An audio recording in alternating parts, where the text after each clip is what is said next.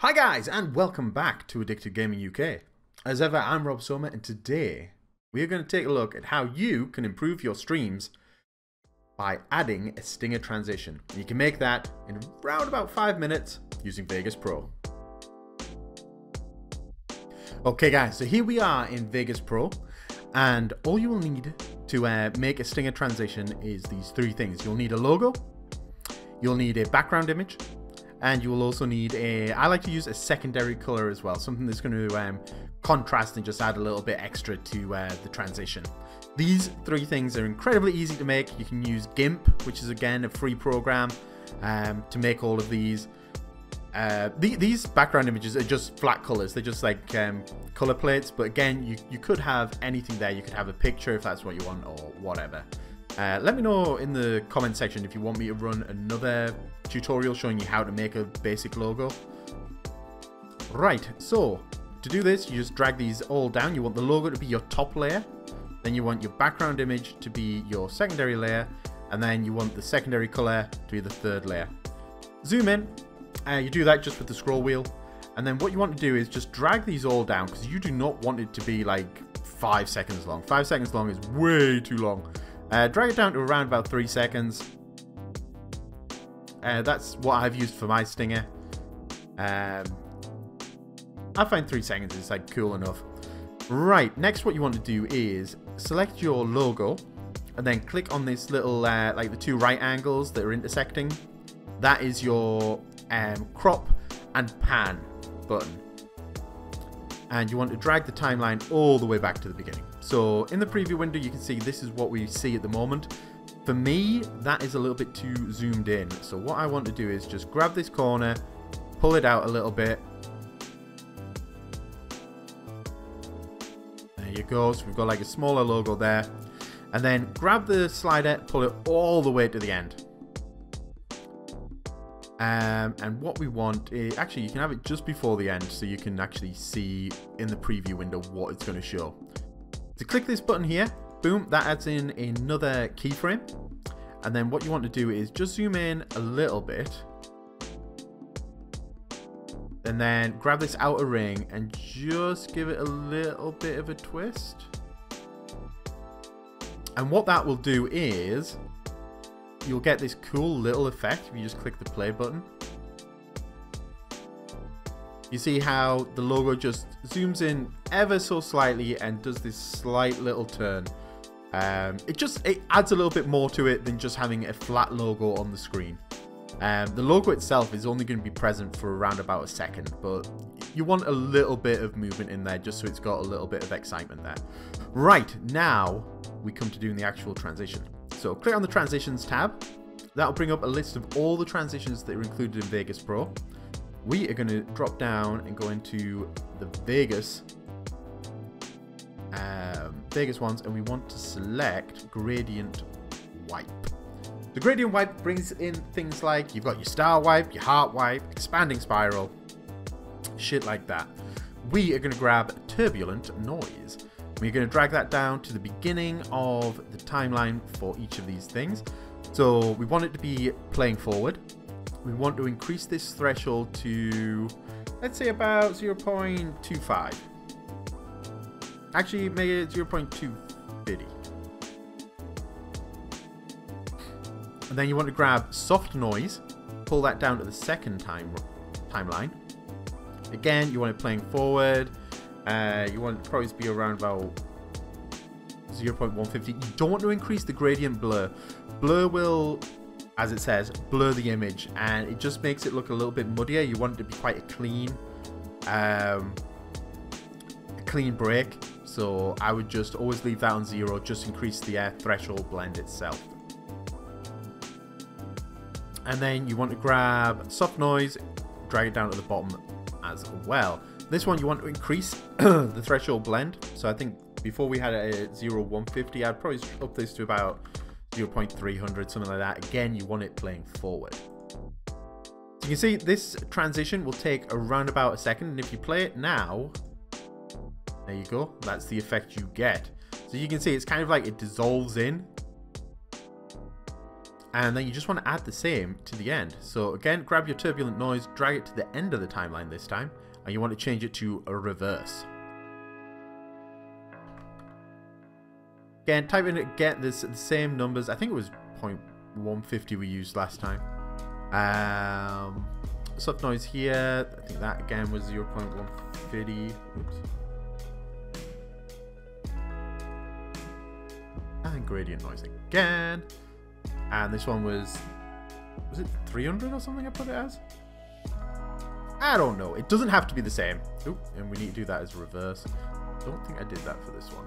If you make a mistake or you forget to do something, you just need to click on this little envelope-y looking thing, the transition properties. That'll open it up. No, I didn't. Boop. Click it on reverse. Right, now press play and this will show you your transition as a whole. There you see, it zooms in, does everything, fades out. Beautiful! Now, we need to look at exporting this, because at the moment if we exported it, it's going to have this black background, and you do not want that for a Stinger transition. You want to be able to see, basically you want the scene to change in the middle here, where it's like got this whole thing. You want during the wipe to be able to see your previous scene, and then as it wipes out again, you want to be able to see the new scene. So to do that, you click on File, Render As, and you want to select QuickTime 7. Do not worry if you do not have QuickTime 7 in the formats. You would only have that if you got QuickTime installed on your machine. QuickTime is a free program. There's no charge for doing it. You don't actually need to use it for anything. You just have to have it installed, so you've got it as like one of the codecs that you can use to render as. I'll leave a link in the description of this video of how you can get that. It's pretty small, so it's worth having it installed. Then what you want to do is you want to select 3 MPS video, then click on Customize Template. So as a default, you want to change the template name. Maybe I've already done that once. I've got it saved here as mask. You call it whatever you want, like transition or whatever. And you want to go down to frame size. You want to increase that to whatever the size is that you stream as. So if you stream at 720, select 1280 by 720. We stream at 1080, so that's what we would select. Then you want to go to your frame rate, and again, that's whatever frame rate that you are streaming at.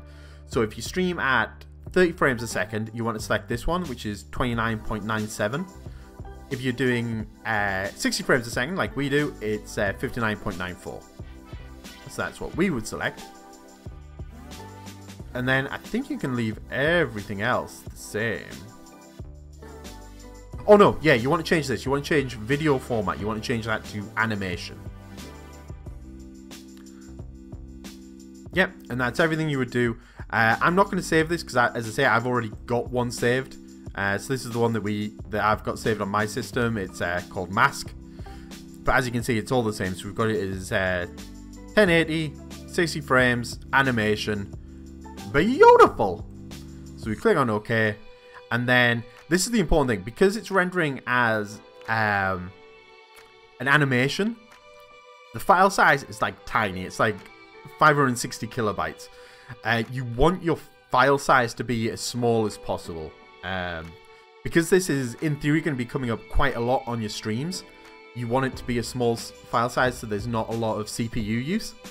Especially if you're only using one PC to stream. We're quite lucky that we, for my streams, I use 2 PCs. I've got one that runs the game, and then I've got one that just runs the stream. But if you're running everything off the same system, you've probably got the game using 60% or maybe higher of your CPU, which doesn't leave you much CPU left to do the managements of your scenes and things like that. So keeping these file sizes as low as possible is really important.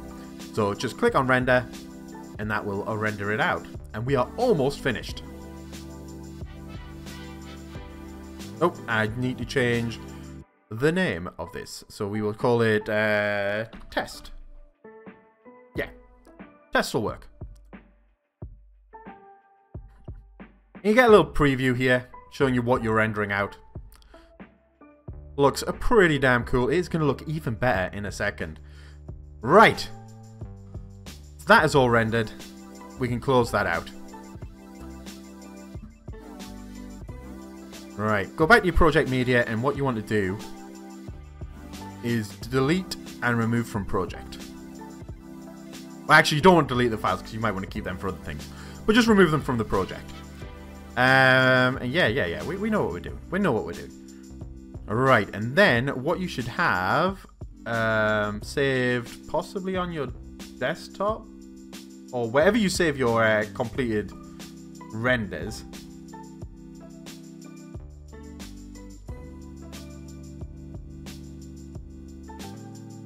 You want to drag that back into the into your project, and then just drag it down at the bottom. And click yes. So there you go. So this is your previously rendered video. There it is. Looking beautiful. It still has that black background. Oh no, what are we going to do? Well, what we are going to do, and oh, actually, one thing you can do. Well, one thing I'm going to do. You don't need to do this. I'm just doing this so you can see that this is going to have a transparent background. But I'm going to drag in one of those color. We'll drag in the red one. Boom. So we just stick that down at the bottom. You can't see it at the moment, but you will be able to in a second. Right, so you want to go to File. Oh no, you don't.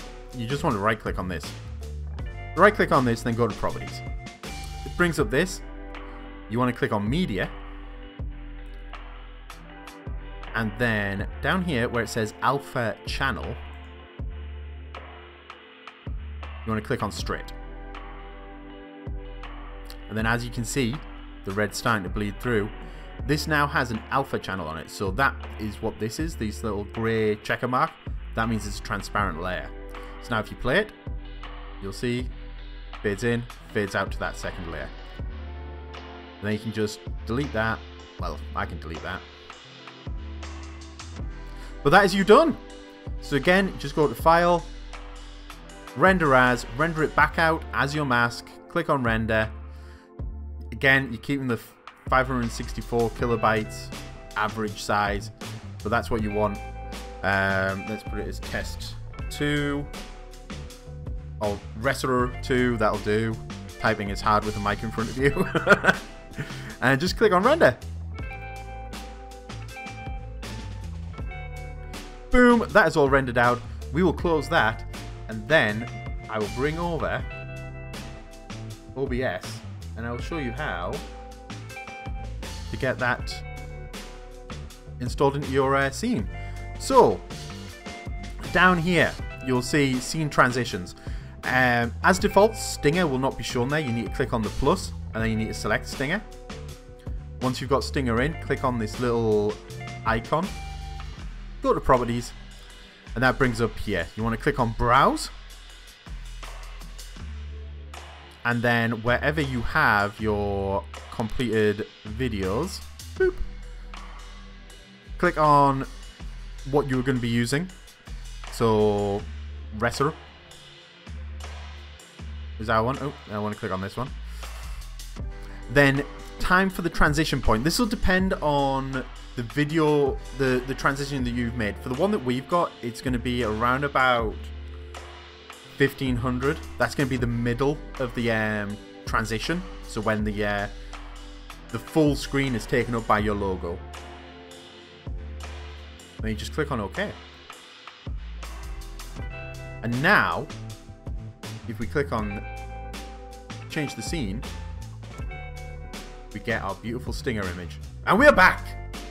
And boom, that is how easy it is to make one of those. You can fancy them up as much as you want, change the transitions, add in other effects, but there you go. That is how easy it is.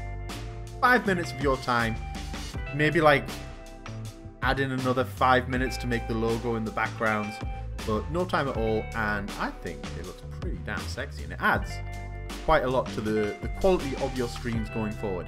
Anyway guys, I hope you've enjoyed this. If you have, why not leave a subscribe, a like, comment down in the comment section, let me know if you want to see anything else, if you want to see us making logos, maybe some other ideas for things that we can do. Anyway, I hope you've enjoyed this guys, we'll catch you very soon. Bye!